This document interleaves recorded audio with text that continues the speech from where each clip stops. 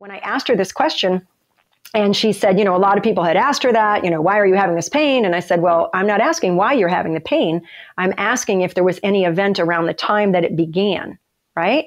And so the only thing she could remember is that she had been adopted, and she thinks that was around the time she was told that she'd been adopted. She said she didn't remember feeling traumatized by that fact, but as a 6 or a 7-year-old, who knows what kind of fear or whatever questions that put into her little body. And so, as I told her, this isn't about the fact that you need counseling to resolve your pain. Let's see how that event is relating to why you can't resolve the issue. And then, of course, and I'm going to demonstrate later, a beautiful technique to mobilize the thoracic spine, because a lot of the times that just freezes up.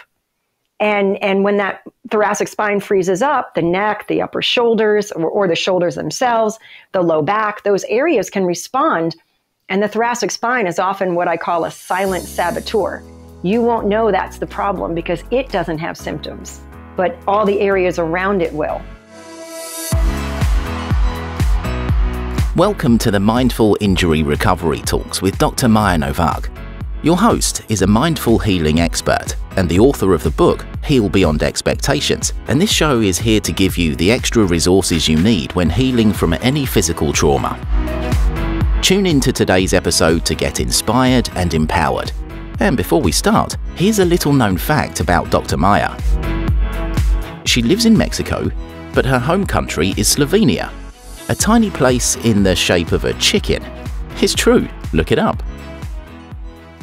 We are kicking off this podcast with an amazing guest and my colleague, Eileen Kopsaftis. She's a pain and chronic condition specialist and has been practicing physical therapy for 30 years. She specializes in manual techniques that correct biomechanical imbalances in the body. And she teaches people how to resolve pain through effective self-care and how to make informed decisions when it comes to healthcare and nutrition.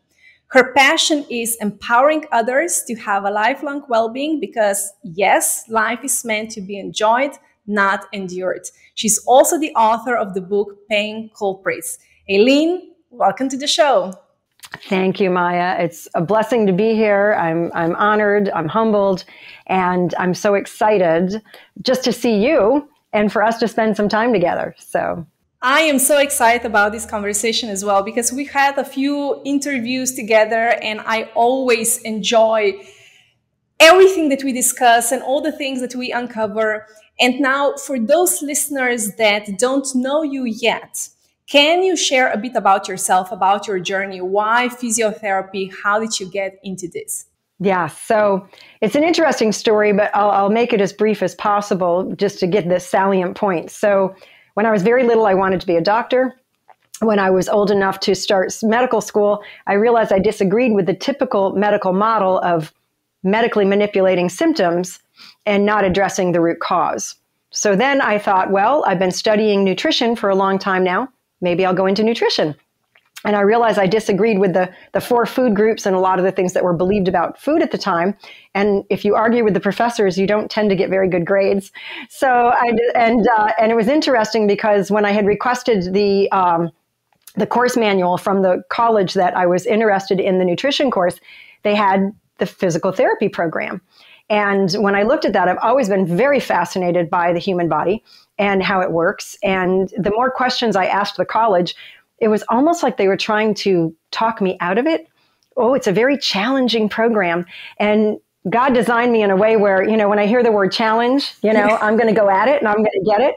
And so it motivated me to the point where nothing was going to stop me. And so I was a single mom and I worked my way through the physical therapy program. It was a challenge, yes, but I knew that at the end of it, I was going to be in a profession that I was rewarded every day by helping others. And there's no words to describe that. And then fast forward, after being in the profession for, about 15 years, I ended up in a nutrition educator diploma program.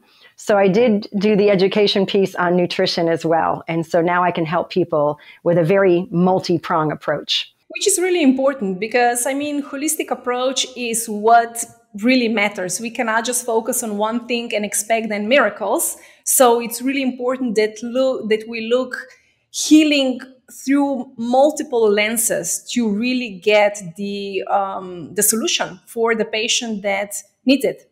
Yes, yes. I love that. And I often will tell people, especially when I work with people one-on-one, and I've been doing that over Zoom for years, long before the world shut down. And it can be very effective when you're teaching people how to address what they need to address, right? They don't become dependent on me.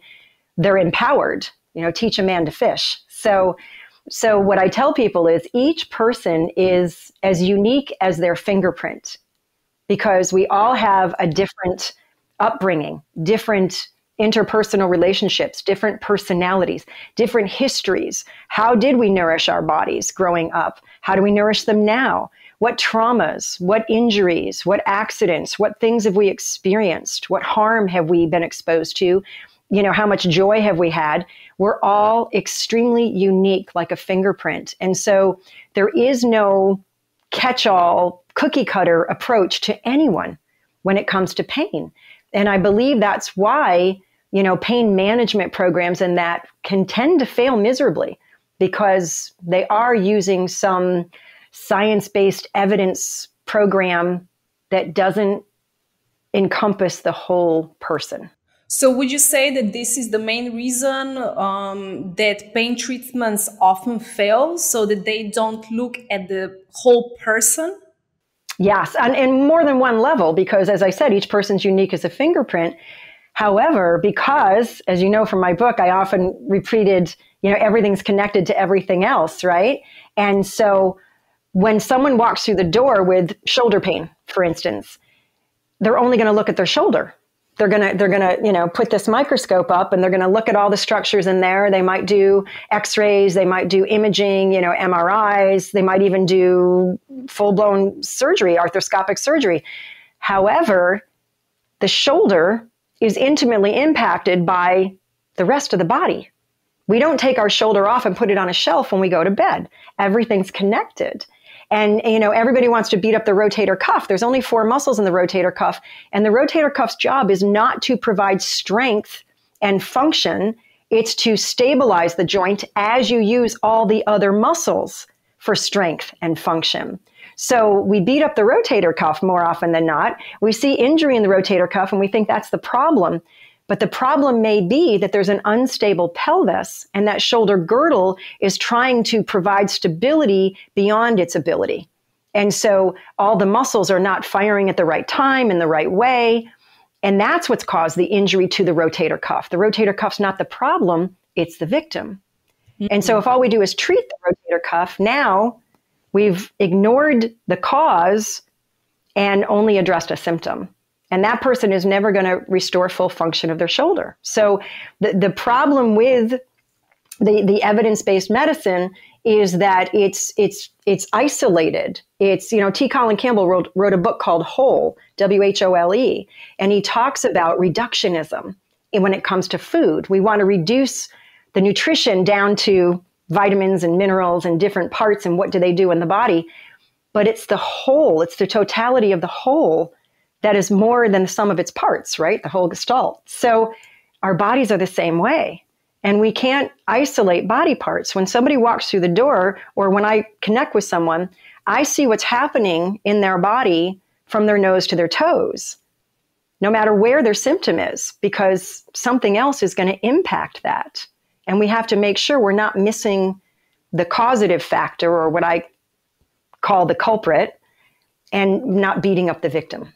Yeah. Oh, this is such important topic, because it's true that this zooming in and zooming out, first we have zooming in and zooming out on the physical level. And then we also have on the level when we have to look into the mental and emotional aspect of recovery. But it's so important, because a lot of the times when we have pain in a certain body part, first of all, it's that body part. So I have the problem with that body part, not with, potentially with something else. And then we also forget about the rest. So emotions and all the anger or frustration or stress or, all the worries and negative thoughts and so on. So it is so important that we zoom in and then zoom out to really get the big picture. Absolutely. As a matter of fact, I had a call this morning. Someone had reached out to me who had chronic neck and upper tract symptoms since she was 6 or 7 years old. Now, I don't know how old she is now. We didn't go deep into detail over the phone. I recommended some resources for her, and she'll be contacting me again. But I asked her, could she relate that to any type of an injury, an event? I said it could have been an emotional event. Maybe your parents got divorced. Maybe you moved. And I'm not saying this is all in your head, but when we experience something, whether it's emotional, mental, or physical, our body reacts in a similar way to all of those events by putting us into that fight or flight mode because we feel like we're in danger, we're in a fear mode. And now all those chemicals cascade throughout the body that can wreak havoc and elicit pain and cause problems. Cortisol is the stress hormone, and it's meant to keep us alive, like maybe during a famine or if you're a prisoner of war. But it's not meant to be released in our body every single day over years. And most of us are very stressed, and we're having those cortisol squirts every day, right? Mm-hmm. And that's going to wreak havoc on our short-term memory. It can create truncal obesity where it'll deposit fat around the middle. I mean, it does so many things to us that's harmful because it's not meant to be there all the time. And so we have to understand, so when I asked her this question, and she said, a lot of people had asked her that, why are you having this pain? And I said, well, I'm not asking why you're having the pain. I'm asking if there was any event around the time that it began. Right. And so the only thing she could remember is that she had been adopted, and she thinks that was around the time she was told that she'd been adopted. She said she didn't remember feeling traumatized by that fact. But as a 6 or a 7-year-old, who knows what kind of fear or whatever questions that put into her little body. And so, as I told her, this isn't about the fact that you need counseling to resolve your pain. Let's see how that event is relating to why you can't resolve the issue. And then, of course, and I'm going to demonstrate later, a beautiful technique to mobilize the thoracic spine, because a lot of the times that just freezes up. And when that thoracic spine freezes up, the neck, the upper shoulders, or the shoulders themselves, the low back, those areas can respond. And the thoracic spine is often what I call a silent saboteur. You won't know that's the problem because it doesn't have symptoms, but all the areas around it will. Right? Or one area. And so we talked about it, and there are practical things she can do physically, but as you said, addressing that potential tie to an emotion and making sure that you work through that is going to help to permanently resolve the problem, right? To get you out of that fight or flight mode that you're in because of that memory. Yeah. Yes, and how many times patients are not asked this question, and it's so important. What was happening around that time when this started? So whether it's pain, whether potentially it's just, a regular accident, let's call it, but it's important to look into what was happening around that period. And so many people are not asked that questions. And then, is that as soon as we ask, so, how is your emotional status or your mental status? A lot of times then a person can feel as not hurt in regards to, so you think it's just in my head, but that's not the case as you just described this. Yeah, it elicits a physical response in the body. So you're truly feeling those pains, those issues, those symptoms. You haven't made it up. You haven't caused it to happen, right? It's not like it's your fault. It's not like what's wrong with you, just get over it. It's part of the equation that needs to be addressed so that we can have a permanent solution to the problem. Yes. Exactly. Now, Eileen, when it comes to pain management, are there any risks when it comes to this? Boy, that's a big can of worms, right? So one of my favorite things to tell people is you want to be an informed healthcare consumer so that you can make better decisions and have improved outcomes. I cannot tell you how many people have come into the clinic or connected with me via Zoom who say, I wish I knew then what I know now. I would have never agreed to taking that medication or have that procedure or have that surgery, because they're still dealing with the fallout years later. Yeah. So what I tell people is you don't need to be a medical professional to make an informed decision. You don't need to be a doctor. You don't need to be, an anatomist. All you need to do is ask a very simple question. How well will this fix my problem? And what are my risks? That's a very simple question to ask. Now, if the healthcare practitioner that you're conversing with is reluctant to share what the risks are, then that's a problem. Mm-hmm. Because you don't want to put your future in someone else's hands when it comes to potential risks. That is your decision and your decision alone. Now, what I tell people when I work with them is my job is to inform you. And then your job is to tell me what you would like to do based on being informed. Whether I agree with your decision or not is a moot point. I respect it, but I know it's an informed decision now, right? Sort of like if somebody decides that, they want to do something harmful to themselves and they know the risk, they still decide to do it, but at least they know the risk, right? So these questions are not asked more often than not.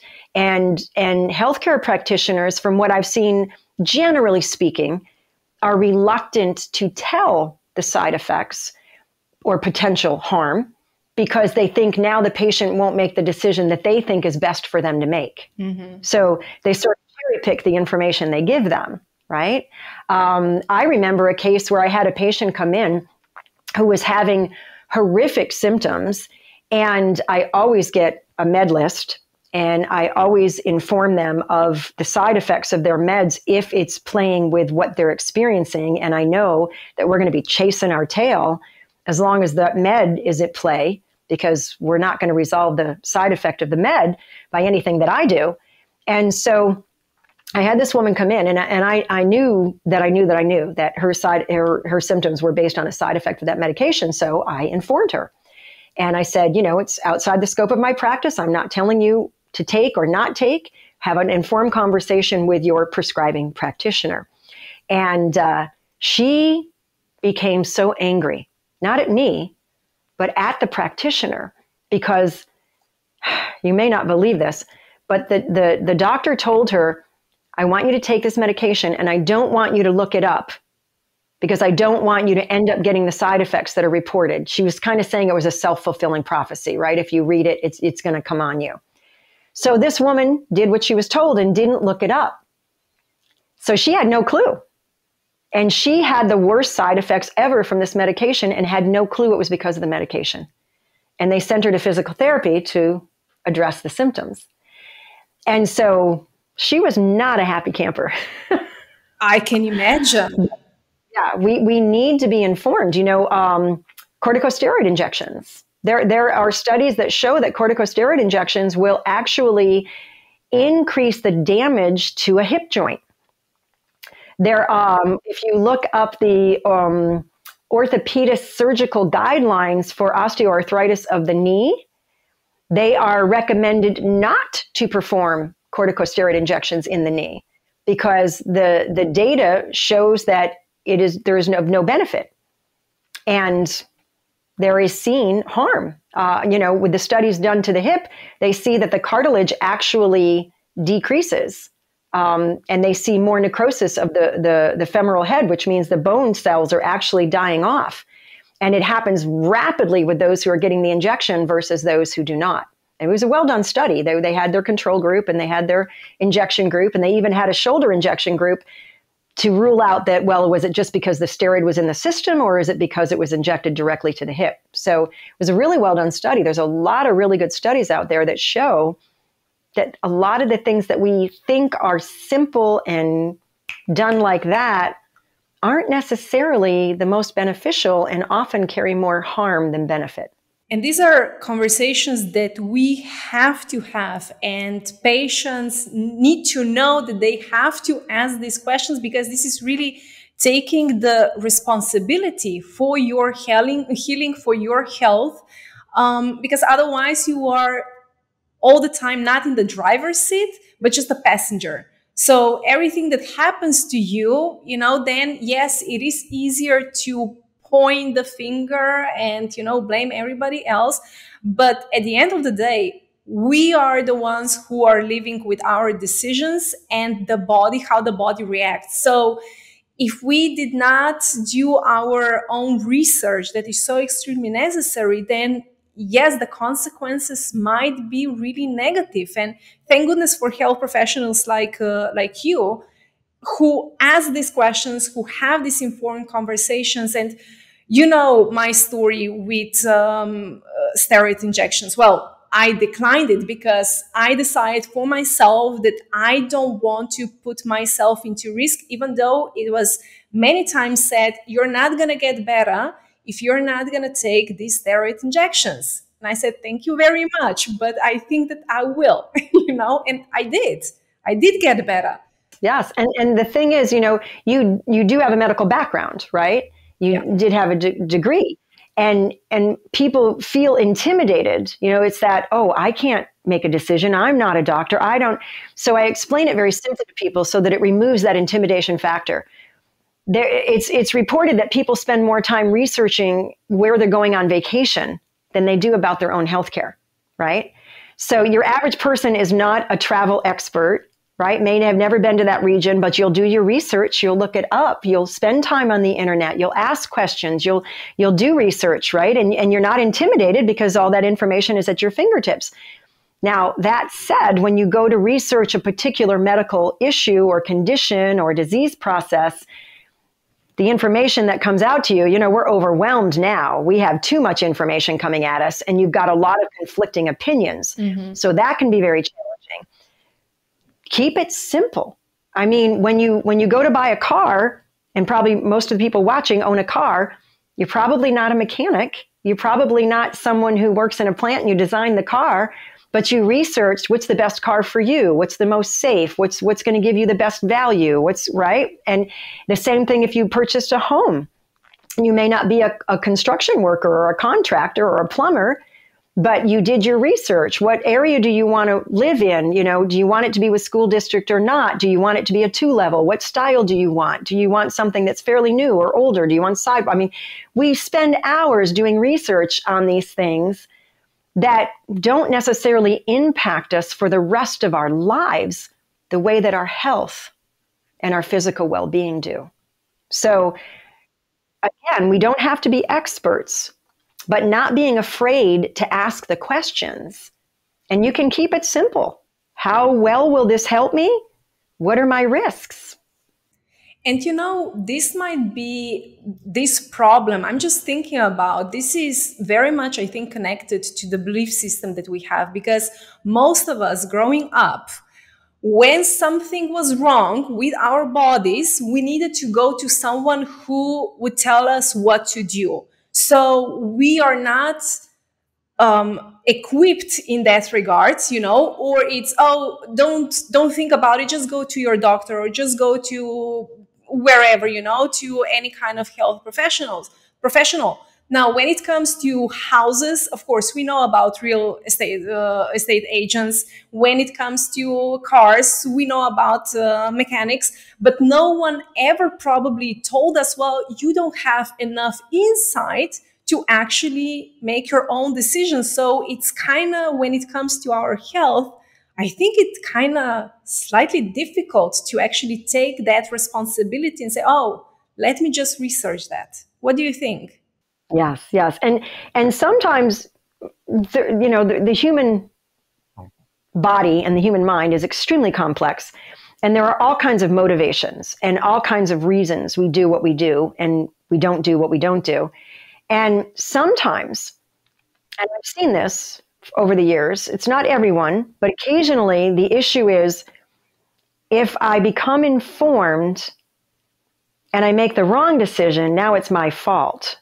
Or If I become informed and there are things that I need to do and I know I need to do them, but I don't want to do them, it's too hard, or it's too much change, or I'm going to have resistance from my loved ones, because if I have to change how I'm nourishing my body, my spouse isn't going to like that. My children aren't going to like that. I don't want to have to cook 2 meals. So we start making all of these reasons, right? We do our pros and cons, and it becomes a con to start doing the things that we know are best for us.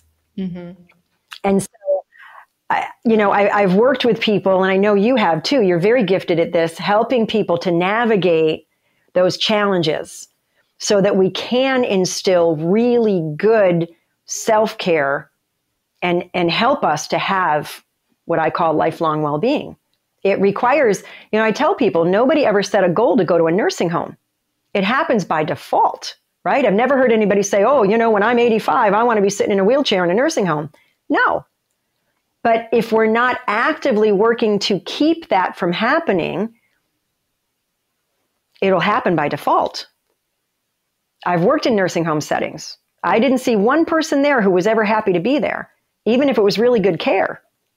Nobody wants to need help for hygiene when they use the bathroom, right? Nobody ever wants that for their future. But we can't just leave it up to fate. We have strategies, we have things that we can do that are relatively simple. And I tell people it's simple. It may not be easy because it requires change. It requires a challenging change, but usually the steps are pretty simple, right? I mean, I know you work with people. You're not asking people to study a calculus book and memorize the equations. It's not that complex. It's fairly simple, but it can be hard. But the rewards are so worth it. I've worked with people who, when they do put the work in, they cannot believe the difference in their life. I worked with someone today who I've worked with today was our 6th session, and she cannot believe the difference in her life. She had where she took the fastest showers on the planet because she would have a lot of pain standing in the shower. She was unstable. She would be diaphoretic. She would just sweat horribly from the fear of what was going to happen in the shower. She told me today, and her face was glowing. She said, I took the longest shower the other day. I was cold. I never take hot showers. I always take cold. She goes, even my husband was like, you were in there a long time. She goes, and I loved it. I have never enjoyed a shower like I did that day. I mean, that's quality of life, right? She can put on her shoes now without eliciting severe pain. There's so many things in her life that have improved. You can't even put it into words. But she had to do the work to get there.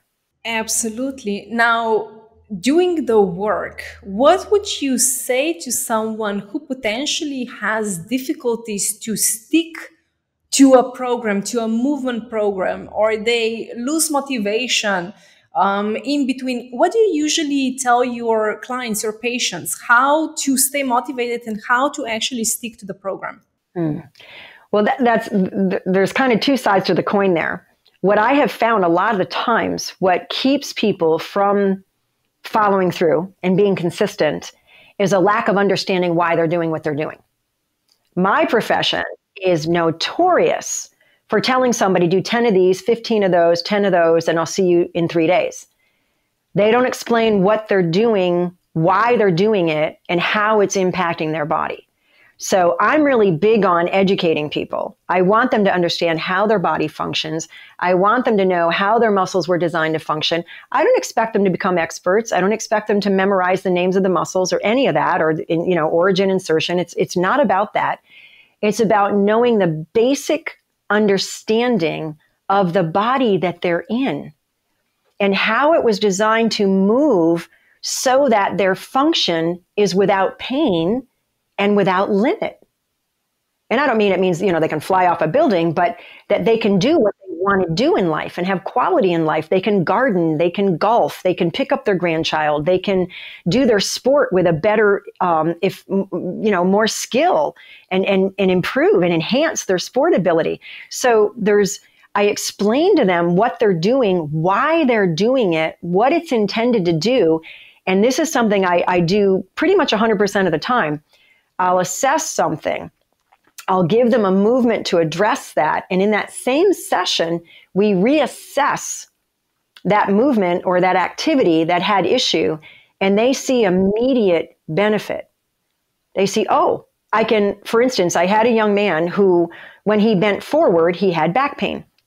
And so I'm assessing him, and I assessed him manually. This was in the clinic, and I found a little something going on, and I did some manual techniques, but I didn't think that was it. So, you get instincts after a while doing this for a long time. So I asked him to bend forward first without holding on to anything. And yes, the pain was there. And then I asked him to hold on to the table, the treatment table, and bend forward. And he could bend all the way down and had no pain when he was supported.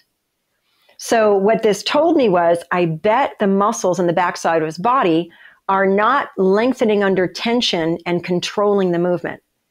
For some reason, they're not doing their job. So what I had him do was a lot of exercises that kind of switch on those muscles, wake them up, get them to do their job correctly without pain. We spent about 15 minutes switching on the posterior chain of his body. I had him bend forward again, and he could bend forward completely without support and no back pain. So that told him, oh my gosh, those exercises are what I need to be doing. You think he was going to be motivated to do his homework? Absolutely. So like I said, there's the two sides to the coin. When someone sees immediate benefit of doing something, they'll keep doing it. Was a study done many, many years ago, kind of off topic, on people who had diabetic neuropathy, which is very painful. And when their diet was altered, they were nourishing their bodies in a very different way. Their diabetic neuropathy was gone. And then it was like maybe 7 years later, the majority of those people in the study were still eating the same way. Because who's going to go back to pain? And you'll have a lot of people say, oh, nobody will change their diet, or they won't stick with it. Mm-hmm. Yeah, they will if it works. Who doesn't want improve quality of life? So there's that, right? When people see results, they see success, they see benefits, they're going to keep doing it. Now, the flip side is those who may stop being consistent, and I get contacted from people all the time. I have a lot of online content and all, just as you do, which helps a lot of people. They don't have to work with me one-on-one. There's a lot available for them. And they'll contact me and they'll say, I was in your private club. I was doing everything. I was feeling great. I didn't renew my membership. I stopped doing it. I'm back in pain. I renewed my membership. I'm out of pain again. I just wanted to let you know. So, I guess I need to keep this up, right? So you'll get that kind of that rebound, right? But usually from what I found, if people really understand why they're doing what they're doing, they're going to be a lot more compliant. And if they see results, they're definitely going to stick with it. Yes. And I think a lot of the times people are taught to do things, they don't know why they're doing it, and they don't see any benefit. So of course they're going to not be motivated to do it. Absolutely. And, I love how quickly the body can actually respond. It's not, okay, I have to wait for a month, 2 months, 6 months. I mean, if someone is waiting for such a long time, maybe it might be a good idea to look for another health professional who can help them, because I don't think that we are built in a way that we have to wait for a really long time to see results. Am I wrong? Right. No, absolutely. I know when I saw people in the clinic, I told them, if by visit 4 we haven't made a marked difference in your issues, then we need to see what we're missing and who you might need to see beside me. Absolutely. But let's just make this clear. So, okay, if we are here talking about chronic pain, this is something that definitely what you just said. If we don't see any results by, visit 4, but let's just slightly talk about if someone, let's say they had a fracture and they start going to physiotherapy. I mean, it takes a bit longer to actually get back that flexibility. I mean, I know how it goes. With my right ankle after my rock climbing accident, it was not just, oh, I need 4 visits and that's it. So let's just, we cannot compare apples and pears or oranges or however it's called in English. Post-serious injury or post-surgical, that's a whole different story, right? I'm talking your average person who walks in who has this pain or that pain, and we should be seeing some response that's positive by the 4th visit, right? But if you're dealing with a serious injury, especially post-surgery, now we've got that whole healing that has to happen to seriously injured tissues. So that's a whole nother ballgame. But the person ideally should be learning strategies that are addressing their pain in a positive way. They learn, some breathing techniques. They learn some mind focused strategies. Get that vagus nerve to tell everything it's all okay. There are a lot of things we can do. So they should be learning things that are helping them fairly quickly. But the healing process may still take some time depending on the seriousness of the injury. Yeah. So those who are in pain, and now these 30 minutes, I know that there are a lot of aha moments, right? So is there hope, or better to ask, is it possible to train your body to reduce and potentially also eliminate chronic pain? You gave a great example of that guy, bending forward. But maybe people are a bit like, I'm not sure, you don't know my example because I have this and this and this. So is there hope? Is it possible? Absolutely. I think one of the first things is mindset. There are studies that are done that show that if a person believes that what they're doing is going to help them, they have a much better outcome than the person who doesn't, right? So belief systems matter hugely. I've had people come into the clinic who did not believe I could help them. They were 100% convinced that it was a complete waste of time for them to come to see a PT, but they had to come in order to get their disability or in order to have approval for their surgery or approval for their MRI or whatever it was that they needed approval for. So that's the only reason they were there. And they were adamant that there was nothing I could do to help them. And so until I could get them to change that mindset, they were right. Yeah. What we believe, right, is right. So I would do my best to assess them and have them do some type of a movement that I knew could elicit some change that would start to get them to open up a little and think, yeah, that does feel a little better. I can reach a little further. I do have a little less pain when I do that. Maybe there is something that can help me. So once we start to get that going, now we can move forward. No matter what I have seen, and I've been doing this for just about 30 years, I have never met anyone that we couldn't do something that provided benefit. And sometimes I've worked with people who were at end of life. They were with a very serious chronic disease condition that there was no coming back from. And yet we could still improve the quality of their life. So there's the body responds so well when you do the right things. It's phenomenal.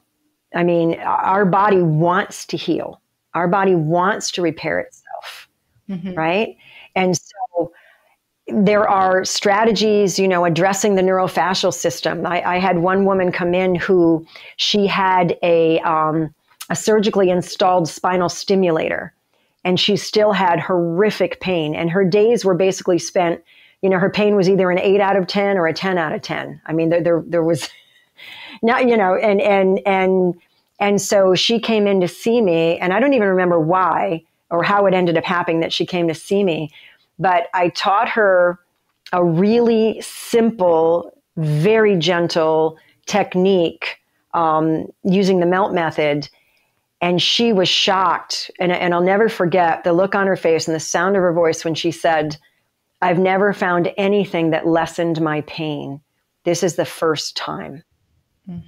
So, I wanted to start crying with her, right? But I think a lot of the times if we haven't been able to impact what we're experiencing in a positive way, we start to kind of lose hope. We start to get jaded. We start to believe there's nothing out there for us, you know, and we think we've tried everything because we feel like we have. But a lot of the times, all we've tried has been the traditional, conventional medical model, which is very limited in its scope. Then now, if I break my leg, you know, don't get me wrong, don't tell me to eat more broccoli, right? Take me to the hospital. I want my leg fixed. When it comes to fixing injuries and things, we're pretty good at those, right? We can replace body parts that have been damaged beyond repair, that kind of thing. But when it comes to the healing and the repairing of the injury, I think the medical profession falls far short because their only answer is, you know, pain medications, procedures, more surgeries. Well, let's go in there and remove the scar tissue. Let's, you know, and then if they can't find anything on imaging, now they put the blame on the patient, right? And now the patient thinks, oh, it's all in my head. Nobody can find anything. I tell them that's good news. If they don't find anything on imaging, it means your structure is intact. Let's get to work and fix you. That's great. You know, that's exciting. It doesn't mean that you're crazy. It means that, you know, we can have 100% resolution here. So I think it's hard sometimes because we feel like we've tried everything, but we really haven't. And I truly believe, I mean, I'm you know, I am very open about the fact I'm a woman of faith. You know, my relationship with God is very important to me. He's everything to me, but I know I'm everything to him. I have that deep, intimate relationship. And I believe God loves every single person on this planet the same. We are all precious to him. And I believe he will lead us to what help we need. He will get us to that person. We just need to not close ourselves off and think I've tried everything. There's no hope for me. I'm done. I think that's probably the last thing we want to do. Yes, and just taking action, because if we are just waiting at home, doing nothing, no research, no anything, and we are just like in that hopeless state, of course we cannot find a different kind of solution, right? So reaching out, reading, listening to podcasts like mine, like conversations like this one. So it is very important, and it's also what you talked before, the beliefs, and really start breaking the belief that you have around your healing, around your health. Because very often and potentially you have also patients who come to you and say, well, you know what, I'm too old.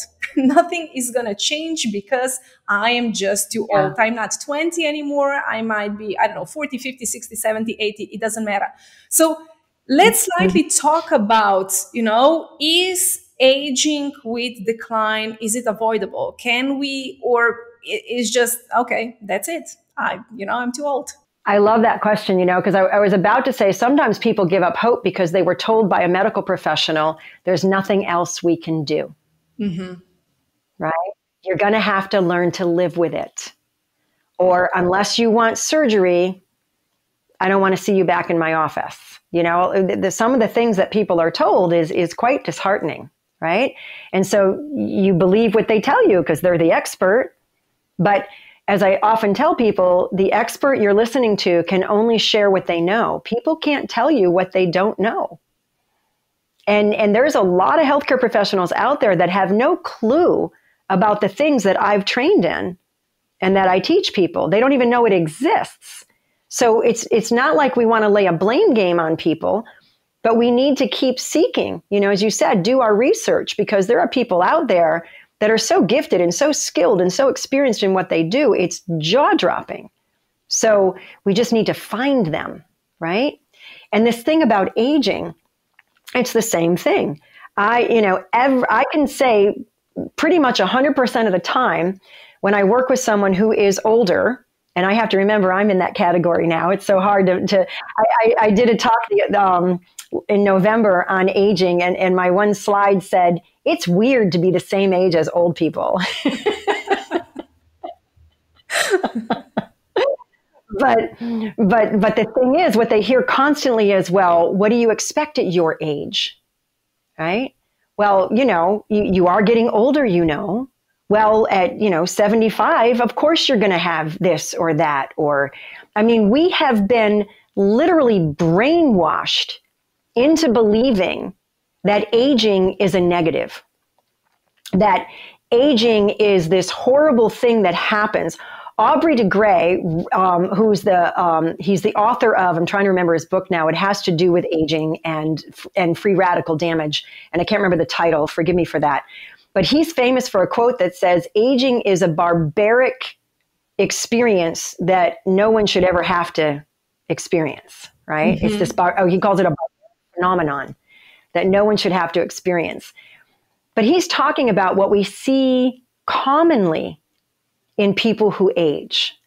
And what I explain to people is just because something is common doesn't mean that it's normal. And when you look up the definition of disease, it says that it's an abnormal cellular process. So disease is not normal. So why did we think it's normal to get it? It's abnormal. So aging with decline is actually abnormal. But because it's so commonly seen, we think it's like a rite of passage. It's required. We think, I can't go below ground until I need disposable underwear, or I'm going to have pain in all my joints because, that's just the golden age, the golden years. Ha ha. No. I can't tell you how many people have spoken with me on the phone and shared with me, they have this problem and that problem, this medication. But, at my age, that's normal. And they're younger than I am. I don't even have Tylenol in my medicine chest. I thank God for my health, but I work with him, right? I'm very blessed. But I actively apply good strategies.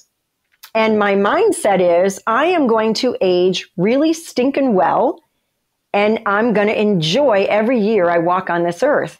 And so, I don't have the mindset, I'm going to start falling apart. Oh, this hurts, that hurts. Oh, yeah, that's just normal. No, if I start to experience a pain, I realize, I did 6 hours of research on the computer yesterday and I didn't get up and I didn't hydrate myself. I have to make sure I don't do that again, right? So we just need to understand that, and I've worked with people, I've had people 100 years old doing squats in the parallel bars in nursing homes. It's, you need to train according to your ability. It has nothing to do with your age. I had a gentleman who, I went to his room. He was in the home care, the nursing home. He'd been admitted because he had a total hip replacement, and hip replacements have a lot of issues, and his wife wasn't physically capable of helping the physical help that he needed as he recuperated. So he's in the nursing home, and he's expected to be there a week or whatever, because he was fairly active before he had the surgery. So I go into his room, and he was so sarcastic and snotty with me. And I say this with a smile because I grew to love this man. I mean, his name was Eugene, and he was just, you just want to hug him till his head pops off. But he was so angry with me. He's like, yeah, you're just going to have me sit, and you're just going to straighten your knee, and you're going to, and I'm like, why would I have you do that? That's useless. That's not going to get you home. And he exactly. That's what I told the other girl that was in here. That's not going to get me home. That's a waste of time. I said, so you want to work hard? He goes, absolutely. I want to get home. I said, well, then come with me. I brought him down to the gym and I worked him like a dog, but he was happy because I think he was home in 5 days. And he ended up coming to see us in the outpatient clinic where I was part-time to make sure that he rehabbed that hip fully and he got full, restoration back. But we, and he was in his 80s. I had a woman she was 88 years old. She was in there because she broke her leg. She lived alone. And they were giving her these exercises, let's sit in a chair and let's do all this stuff in the chair. Do you know how she broke her leg? She was cleaning the snow off her roof. She was standing on a ladder and she slipped on the ladder. 88 years old. Do you think she was sit in a rocker and knit? No, she was running a farm. This woman knew how to work. So I have met so many people who were 100 years old or close, who are still driving, still shopping, still doing their own finances, doing their own cleaning, doing their own cooking, extremely independent people. 100 or more. I can't tell you how many of those people I met over the years. And so we have this mindset that, I'm going to, and the biggest difference I saw in those people, and I've written this in a lot of my articles and newsletter and my book and everything, the biggest difference I see is when you walk into the home of the person who's in their 70s, they're stuck in a wheelchair, they just were in the hospital with some horrible disease that required a condition treatment, and now they're back and they can barely do anything and they need all this help and they need home health aides and nursing, and they're only in their 70s. And you look at their kitchen table or their dining room table and it's covered with, excuse my French, it's covered with crap. It's covered with donuts and sweets and all kinds of junk. They don't drink water. I tell them, are you hydrated? You need some water. Oh, I don't like water. You know, it makes me have to go to the bathroom. I'm like, well, that's how it works. Water in, water out. You gotta, you know, but and then I see the people who are 100 years old and maybe they got a cold and it turned into pneumonia and they had a 3-day stint in the hospital, but they got out, they got home, they got their life back. Their house, you know, they got a bowl of fruit on the counter. They like water. They were active. They used to exercise before they got sick, right? But the other person, oh, I don't like exercise. I've never exercised. I cleaned house. That's enough work, you know. I mean, you see this difference, right? So what happens when we experience the common effects of aging is truly because of the things that we're doing and the things that we're not doing. It's not really age that does it.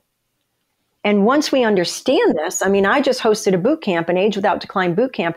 In 5 days, I had people assess themselves, their balance, their stability, their all kinds of things. By the 5th day, their posture was improved. They were taller. Their balance was better. Their stability was better. And their pain was better in 5 days. Now, these people were older. Who, you know, a 20-year-old isn't going to join an Age Without Decline boot camp, right? So you are never too old, and it is never too late. And that's the only time I'll use the words never. So it's really about this expectation, because I can tell you I heard a few times in my life young people who said, well, when I'm going to be 40, for example, I'm going to be on, tablets, I'm going to take medication. Or, people in their 30s, oh, I'm so afraid of aging because of what I see is not really something positive. And when I work with clients and when this topic comes up, and they have this perception of, I'm old, many times what kind of homework I give them is, look, we have internet, amazing thing. Well, it can be also not so amazing, but we can find so many things. Their homework is find stories, find videos of people of old age who are doing things that potentially is, let's call it that, abnormal, right? Or that it shouldn't be happening. So start gathering the evidence that actually things are possible, that your body is possible to thrive, to be active, not just on a wheelchair and waiting for the day to die. I mean, this is a bit, I love that. Yeah. That's beautiful, Maya. Beautiful. And I did research, before I did my conference, because I wanted some photos of these people doing these amazing things, right? And it's shocking how many of them out there are doing phenomenal things. There's this man named Cy Perlis who at 96 broke the world record for bench press. It was 187 pounds, 86.2, something like that. And I asked everybody in the audience, is there any man here who can bench press 187 pounds? Nobody raised their hand. This man was 96. Now, the cool thing is he didn't start weight training until he was 60, and he didn't start competing until he was 82. Yeah. So, and people say, oh, but, one of those myths, you're going to have bone loss. You're going to have muscle loss. He proved that's wrong. And it's not like he's abnormal. It's not like he's got some foreign, DNA in his body. He's a human being like the rest of us. So, yeah, you see these people who they started running marathons in their 80s. There's a woman who, 86-year-old yoga teacher in Australia. I found a picture of her doing a plank where the only part of her hands are on the ground, and she's balancing her body on her upper arms, and the whole rest of her body is off the ground. 86 years old. Yeah. Yeah. So I love that homework is beautiful because when you start to see, oh my gosh, look at how many of these people are living quality lives, doing fully physical things, and they're 80, 90, 100 years old. It's phenomenal. Exactly. But very often what we are bombarded with is negative news. So it's just everything that is wrong. And so many people died and so many people got sick and so many da da da da da da da. So it's really on us to educate and to find evidence. Yes. Yes. I love that. Yes. So if you would have to choose just one thing, so your number one advice that you would give someone who is recovering from any type of injury, physical trauma, what is your number one advice after everything that we said, or maybe something else? What would you say to someone? I think the most important thing for people to remember is they are not a body part that walks through the door. We don't isolate a symptom. You have to be seen as a whole person. I remember when my mother was, it was her last 15 days of life, and there were, I don't know, at least a dozen different specialists who were going in and out of her room in ICU. And I paid attention to all of them, and they were always shocked when I'd say, oh yeah, you're the one here for her kidneys, or you're here for, and they'd be shocked that I would remember that. None of them were looking at her as a whole body. They would all come in there and only see an organ. And now, yes, the medical chart is there, and they can read through all the notes and see what everyone else has done. But I can pretty much guarantee you they weren't taking the time to do that because they're seeing so many people. And I'm not here to point fingers or judge or disrespect the medical profession because, most people who go to school for 12 years to help other people are good people. It's just the fact that the medical model is based on we're going to isolate, we're going to treat, we're going to, right? And they're all following the medical model. That's what they know. None of them saw her as a whole person. None of them. And none of them, and I remember it was Thanksgiving. I was visiting my mom. I had to go home and make dinner for the family, and then I was coming back. I was visiting my mom with the kids. She had a little tachycardia, a little quick heart rate, and the nurse had called the cardiology group. And someone who didn't know her recommended a particular medication to address the tachycardia. Now, I was there and I witnessed that conversation. I went home. The next thing I know, they're calling me. She had bottomed out. They had to move her to ICU. And I'm telling them, I bet it was the medication they gave her. It was diltiazem for blood pressure. And they were like, no, she's not on diltiazem. I go, I was there when they had the conversation. No, she's not on diltiazem. They went and looked at her chart. Yeah, they put her on diltiazem. So I know for a fact they don't look at charts, right? But my point is, I didn't want to veer off the subject. Nobody was looking at her as a whole person. And when we have an issue, we are a whole person.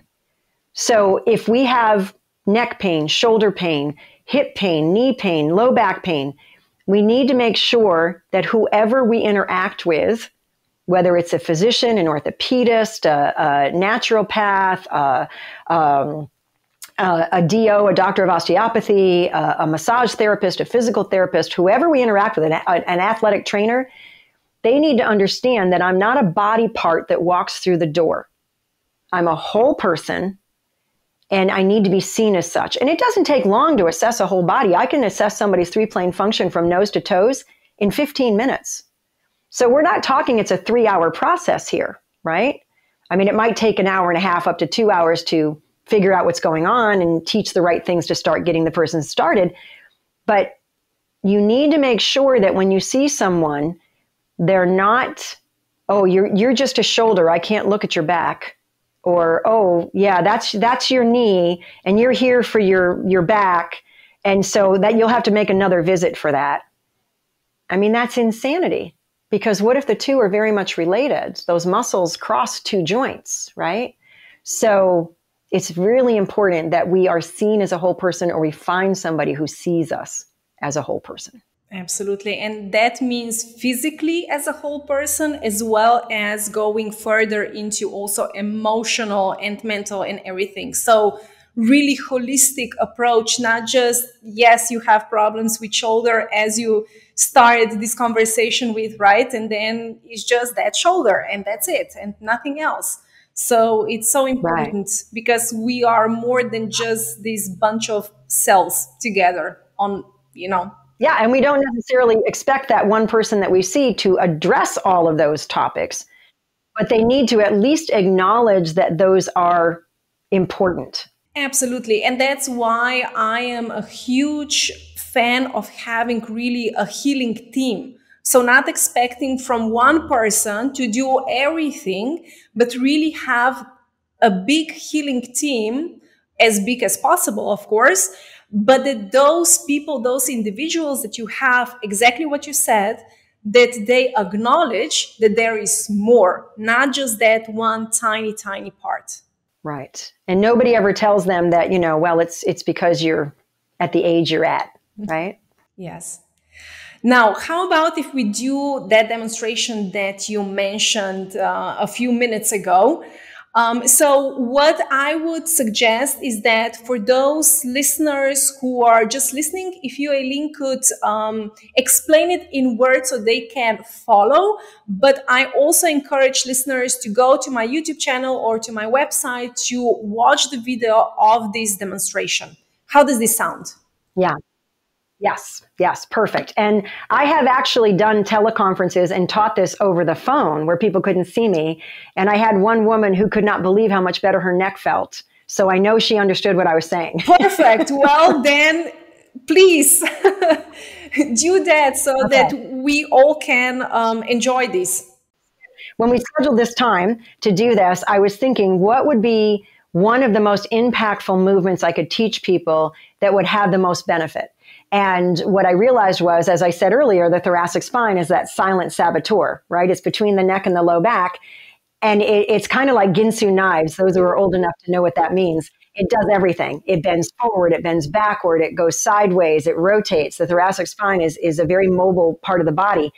However, it's also the part of the body that tends to end up with restricted movement, whether it's because of emotional trauma, or it's because of injury, or it's because we stop doing as much as we get older. It's notorious for not working really well in all three motions as we age, but it's not because of the aging process.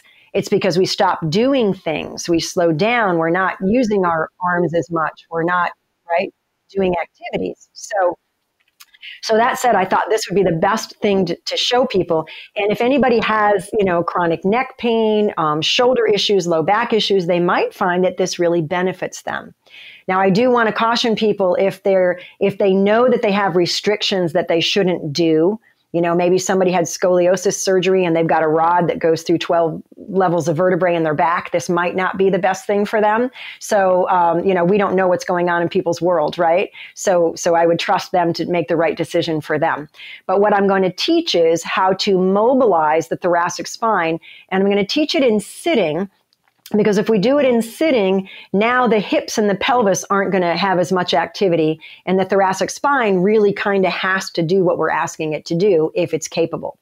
The number one thing to remember is the movements are not to elicit pain. So if we have a movement that elicits pain, then we do the movements that do not. And the really powerful thing about the human body is there are three planes of motion. We move forward and back, side to side, and we rotate right and left. In those three planes of motion, if your thoracic spine is limited in one of them, but it's really good in another one, the more you work it in the one it's good at, the more it helps it to do better in the one that it struggles in. So you kind of like build on your success. So in other words, if you're not really good at side bending to the right, but you're really good at side bending to the left, then you just repetitively side bend left, and before you know it, your body can side bend right. It's phenomenal how the body can kind of heal itself that way. It's really, really, really fascinating. So sorry to interrupt you. I mean, this is really fascinating because in my mind, or how I was taught was, well, if you have problems on one side, yes, work on that side and do not try to overdo it on the other side, because if you are doing this, then, you're just going to get better and better on the good side, and you're not going to improve on the bad side. So really good point, Maya. I'm so glad you mentioned that. So what happens is the body as a whole, when you move in a certain direction, the muscle is designed to get longer and control the movement. So our muscles, a lot of the times we think our muscles are meant to contract and shorten, like we do bicep curls. But actually, when our body starts moving, the muscles are designed to get longer and control the movement. So if I go to side bend to the right, what's happening is the left side of my body is getting longer and controlling that so that I don't fall out of my chair. But what's happening with the right side of my body is it's shortening and relaxing. It's not asked to do anything. It's kind of calming it down. So if my body doesn't like side bending to the left, that's because the right side of my body doesn't want to get longer. It's restricting that. So the more I side bend to the right, the more relaxed and released the right side of my body gets. And then I start, I can do both now. It'll work. So it's sort of there's a technique called strain and counter strain where you shorten a muscle for a certain period of time and it stops resisting the movement, because it's kind of like it says, Calgon, take me away. The muscle just released and relaxed, and now it can get longer again under tension. So that's kind of what happens when you're doing movements that your body likes. You're relaxing and helping those muscles that don't want to work so that they can start getting back to work. Does that make sense? Perfect. Thank you so much for explaining this. I think this is really important, and I learned something new today. And the cool thing, there's Tom DeLonzo Baker created a method called total motion release, and it's fascinating. He will have everyone work the good side to fix the yucky side. And I've seen it happen. I've worked with people who've had a total knee replacement. We've worked the side that didn't have surgery, and the knee replacement got better. I mean, it can be jaw-dropping. A woman who had massive surgery on a shoulder, she couldn't lift it. We worked the good side, and the surgery side dramatically improved in like one session. So it's phenomenal how the body can work. There's a lot of studies that show working the opposite side can improve things. There, electrical stimulation, muscle strength, oh my gosh, I could talk about that for hours. But yeah, working the opposite can be very beneficial. It doesn't create an imbalance. It doesn't make you stronger on the good side. It helps to reset the symmetry of the body. Yes. That's amazing. Thank you. Okay. So for this movement, what we're going to do, for those who can't see me, you're going to sit in a chair, and the goal is you're going to do 6 motions. You're going to kind of slouch forward. You're going to extend backward. I'll demonstrate for those who are on camera, and I'll describe it more detailed. You're going to side bend right, side bend left, and you're going to turn right and turn left. Now, there are 2 things you can try. If you have a neck that is not happy, if you keep your eyes fixed, which means you keep you're staring at the screen, or you're staring at a mirror, or you're staring at a picture on the wall, and you move your trunk below your neck, but you don't let your neck turn, what that can often elicit is mobilizing the neck from below, and you may find that your neck feels much better. Because turning the neck requires the muscles to actively turn it, but if you are turning below, then my neck still is looking in that direction, but the muscles didn't have to actively do it, and it can restore motion. It's a beautiful way to mobilize the neck from below. So if you have neck issues, you may want to do this, keeping your eyes fixed and moving the trunk below the neck, and you might see that really helps your neck. If you don't, you can choose to do, just let your head be part of the equation. So you've got your options. And so the goal is to cross your arms. So your hands are on your shoulders and your arms are crossed in front of you and your elbows are resting against your chest. And the goal here is to move the thoracic spine, right? So I'm going to turn sideways for those who can see me and not knock my water over. And so the goal is you want to not just bend forward. So you don't want to bend at the waist and end up, looking down at your shoes, right? That's not the goal, because now we've just mobilized the lumbar spine and the hips. We want to mobilize the thoracic spine. So what you're going to do is you're going to kind of slouch, and it's like you're trying to bring your elbows into your belly button, and then you come back up to straight. It's just as important to completely come out of the motion as to go into the motion, because you're loading the muscles, they're lengthening under tension, and then you're completely unloading them. So I'm going to slouch, trying to get my elbows into my belly button, and then I'm going to come completely up to straight. So that's the forward motion.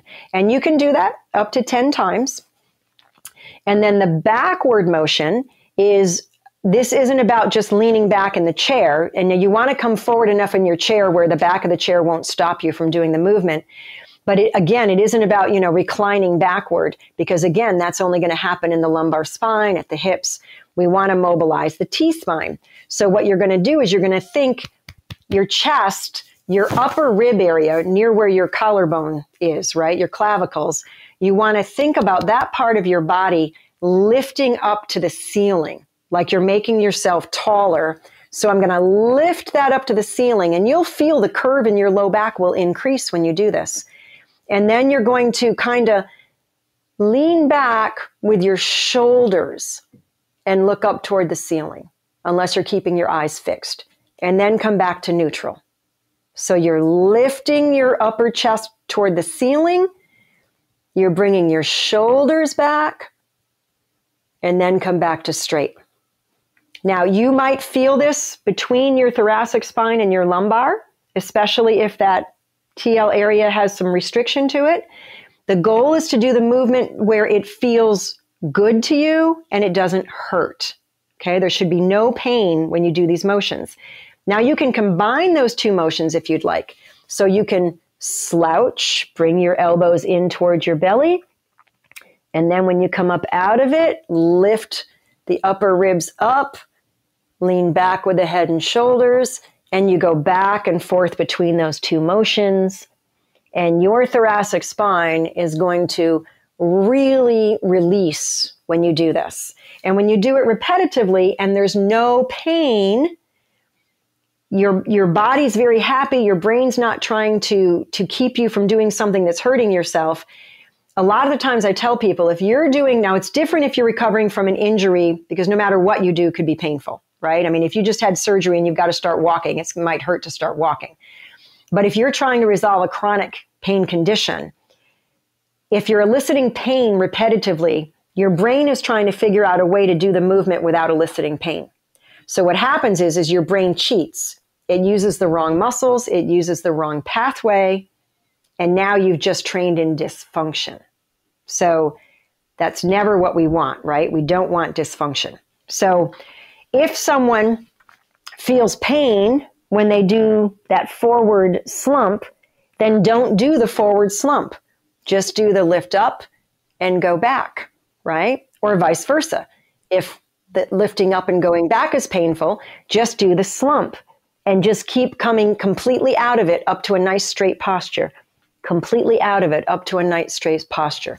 You will notice that just doing that, if you're somebody who sits at your desk all day, you may notice that that makes a huge difference for you, right? Now, we've also got the side component, and this, you want to be sure you're going sideways in a way where, you're not trying to just reach over and touch the floor on the side of your chair, right? So the goal here is to get the thoracic spine to side bend. So what I'll usually have people do is kind of put their hands on their ribs, right? Down on the lower ribs, just above their belly. And we want to feel the rib cage going sideways. So if, for instance, and I don't know if I'm going to mirror people or not, if I have my ribs go left, to you it'll look to the right. But I'm going to shift my ribs sideways so that my head and shoulders, my ribs are going left, my head and shoulders are going right. My butt cheeks are still planted to the chair. I'm not shifting weight off a butt cheek, and my feet are still flat on the floor. And then you come completely out of it up to straight.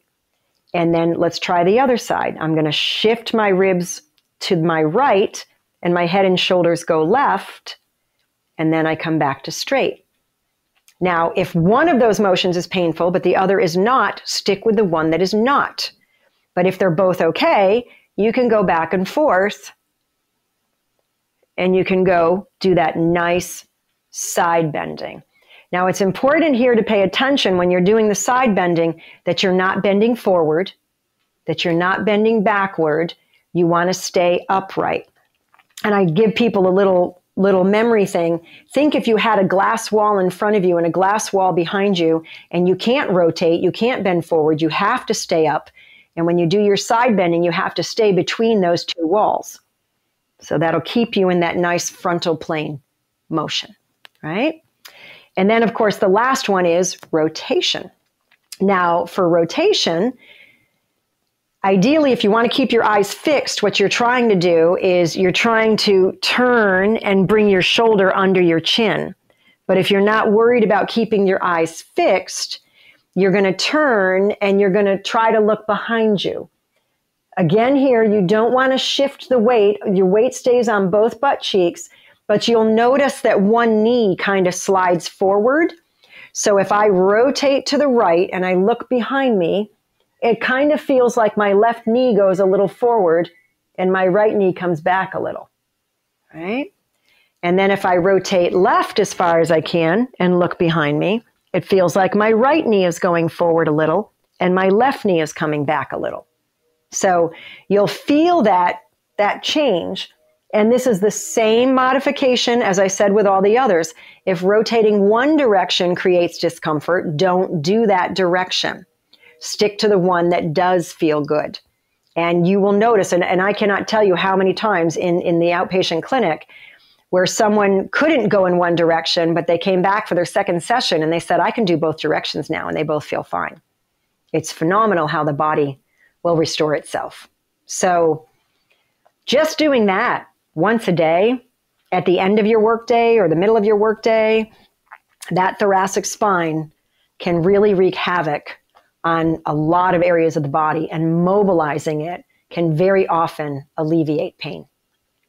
Wow, this was an amazing demonstration. So it's not necessary that we are in pain and then we have to do this exercise. It's just like a general healthy spine treatment or just program that you can do either potentially at the beginning of the day or, as you said, at the end after the whole day of being in that position, behind the computer. Right. And if you keep your eyes fixed, it can really help the neck. And I just realized there's one thing I didn't mention about the shoulder. A lot of the times people have limited flexion of the shoulder. And again, they think it's their shoulder, but it's not. It's the thoracic spine. What a lot of people are unaware of, even a lot of therapists in my profession are not aware of, is that when you go into end range of that motion, your thoracic spine needs to move into extension at the top of the T-spine. And so if it's not doing that, it's gonna stop your shoulder. So for those who can't see what I'm doing, if you're sitting and you raise your arm so that your fingers are pointing toward the ceiling and your elbow is straight, right? If you feel like you can't get your arm all the way back by your ear next to your head without your head leaning over towards your arm, what you're going to feel is if you can't get it all the way back, it's because that thoracic spine is probably not extending completely. And if I turn sideways for those who can see me, if you bring your shoulder up, it kind of stops if you don't let your body sit up straight. But as soon as you sit up straight and let your T-spine extend, you get the rest of the motion, and you can see how much further my arm can go back. But that's not motion in the glenohumeral joint. That's not motion in the shoulder. That's motion required in the thoracic spine. So if you're trying to stretch your shoulder and get it to get those last few degrees and you're not addressing the thoracic spine, you're going to be limited in your success. So, what I just taught, you might find really helps you to gain that back. And this is such a great insight because, yes, again, we would think, oh, I cannot extend my shoulder, so the problem is in my shoulder, but actually it is not. So this is such a great insight into what is really happening with the body, right? Yeah, and PTs are notorious for laying somebody on a table and trying to get those last few degrees, right? Passively stretching the joint. but are they paying attention what's going on in the thoracic spine? And again, a PT can't teach what they don't know either. My profession is notorious for having extremely different levels of knowledge and skill. Oh, Eileen, we could talk for another 3 hours. I have a feeling. So potentially, we're going to do another interview because I know that people are really enjoying this and getting so many insights and aha moments. But let's wrap this up for now. Mm-hmm. And Yes. The last question that I would like to ask you, and it's completely out of the box. So it's not about pain. It's not about anything. So just for fun, if you were stuck on a desert island with an injury and could bring only one thing to help you heal amazingly well, what would that be and why? So I knew you were going to ask this question because you kindly allowed me to be prepared somewhat so I wouldn't be caught off guard. And I'm really glad that I did because I had to contemplate it. And I kind of waffled back and forth between two different answers. One answer was, I might want to bring something that would help me physically, right? I might want to bring a melt roller so that I can do melt work and address my neurofascial system and all of that stuff. But then I realized because of, what I explained earlier, my faith is very important to me. And I truly know and believe and know that I know that God loves each and every one of us so much. We are so precious in his sight. I would probably want to bring my Bible because there's so much truth in there. There's so much love in there. There's so many promises in there. It would help me to keep my mental and emotional state healthy and strong and vibrant as my body healed. Beautiful. Beautiful. Eileen, I know that so many people are right now wondering where they can find more about you, watch your videos, maybe join any of your programs, get your book. Please share. What is the best address? Where can people find more about you? Yes. So I do have several websites that offer different content.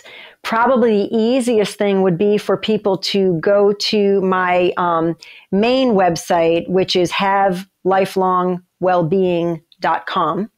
HLW was taken, so I had to spell it out. So it's just how it sounds, havelifelongwellbeing.com. And on there, you can sign up for my newsletter, which I send out every month. I do a Friday value video every week. I do have a YouTube channel. So if you type in my name, which most people can't spell, you can, I have a lot of free education on my YouTube channel. I teach movement ed. I have so much free stuff out there. And then, and that's so people can understand and learn, wow, I can do this. This works. This makes such sense. I mean, I have people contacting me from all over the world. I just had a person today from Germany who said that she struggles a little. English is not her first language, but she emailed and said that the boot camp that she attended, it was the first time she learned any of that. She was in pain, could barely walk. Her balance was off. And she learned so much in the boot camp. She's now able to go back to work. And it made such a difference in her life. She said, and nobody's teaching me that here. So it's, I want everybody to get the megaphone out and share what they learned today and set people free. There's so much misunderstanding out there. There are so many myths. Even the myth of aging with decline, it's not a myth because it doesn't happen. It's a myth because it doesn't have to happen. So, share these truths and it can just, you'll have lifelong well-being, right? Yes, that's the goal. Eileen, thank you so much for being here, for sharing your knowledge, these insights, for educating us and to help people get free from pain. So thank you so much. Yes, thank you, Maya. And your work is amazing as well. I recommend you all the time. Thank you for tuning into today's episode with Eileen Kopsaftis. If you enjoyed this episode, make sure you leave a review and subscribe if you haven't already. The Mindful Injury Recovery Talks are available on Spotify, Apple, Google, Stitcher, and many other major streaming platforms. Also, if you would like to learn more about using the Mindful Injury Recovery method, either for yourself, a loved one, or as an addition to your own healing practice, make sure you check out my book, Heal Beyond Expectations. It's available on Amazon, in paperback and Kindle, and it's a great extra healing resource. And of course, if you'd like to know how to work with me, either one-on-one or through my self-paced programs, head over to my website, mayanovak.com, and discover more about these options.